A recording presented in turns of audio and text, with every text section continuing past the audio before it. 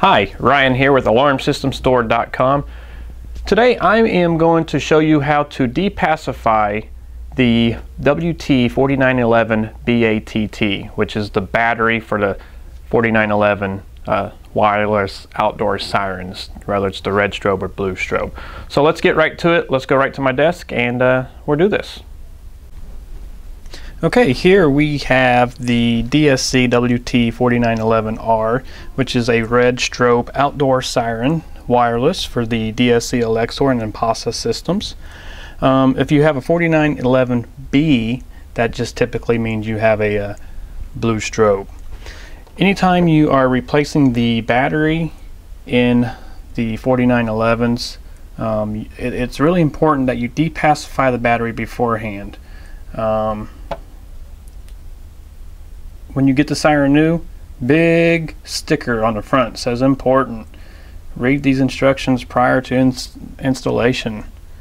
That is very important because that talks about depacifying this battery. Alright, what I'm going to do now is take off the cover, set it to the side, and inside you've got your strobe lights, you've got your siren, you've got your battery with the connector that goes right inside here is where you plug it in at. And then you've got 4 screws that you can mount the siren with. It's pretty nifty that they actually got those little holders there. Alright, it's really important that you depacify this battery.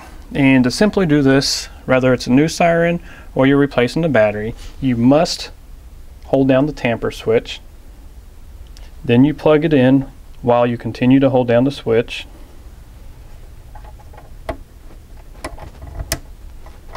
And then once it's plugged in, you wait 10 seconds before releasing the tamper switch. So here we're going to wait 10 seconds.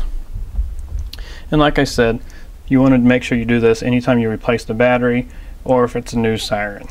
Okay, it's been roughly close to 10 seconds. So then you release the tamper switch. And then what will happen is that the strobes will begin to flash.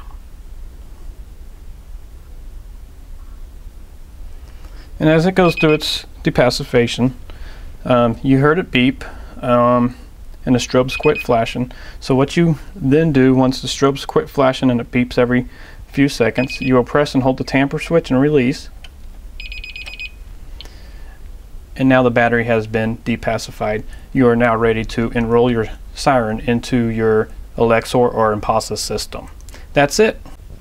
It's that easy to depacify the 4911 battery.